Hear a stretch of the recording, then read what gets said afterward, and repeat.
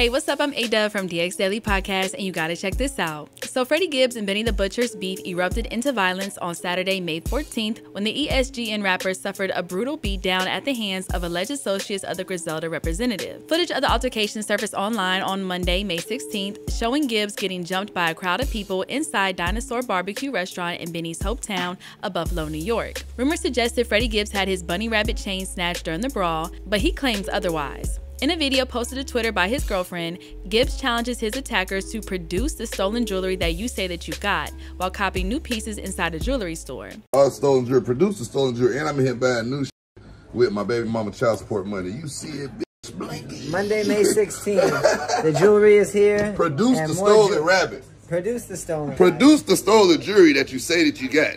Gibbs' girlfriend doubled down on the rebuttal by tweeting, "All that and y'all still didn't get his chains," in response to footage of the ambush posted by DJ Academics, another rival of the Gary, Indiana rapper. Speculation surrounding the stolen chain was sparked by an alleged text message from Freddie Gibbs that surfaced online on Monday. 20 dudes deep, that's all they did, couldn't even take my ish.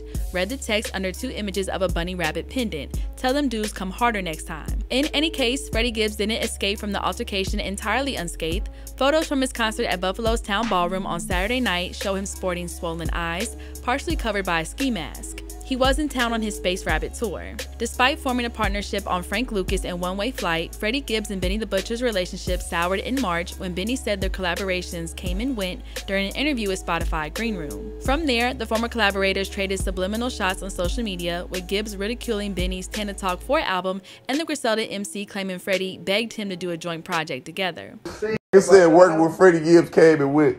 I know some other shit that came and went too. Just keep my name out y'all mouth, man, when y'all talking to people who are doing interviews. Just say next question, man. I don't want to talk about that, man. Just say next motherfucking question. For real. I'm about to say f this rap shit and just start talking shit about niggas like Joe Budden. Shout out to all the Joes. Shout out to Joe Fresh Goods, Joe Budden, Joe Rogan. Let's get this money. Ultimately, the feud left Benny the Butcher a little confused. Saying it, so like, I guess that put a tweet up or some weird shit, you know what I'm saying? Yeah. And I wouldn't know why he did that shit. Because y'all was homies, right? That's what I thought. But let us know your thoughts in the comment section below. Make sure to hit that subscribe button and notification bell to stay up to date on all of our new videos. And subscribe to the DX Daily Podcast on all streaming platforms. And as always, make sure to keep it all the way locked to HipHopDX.com.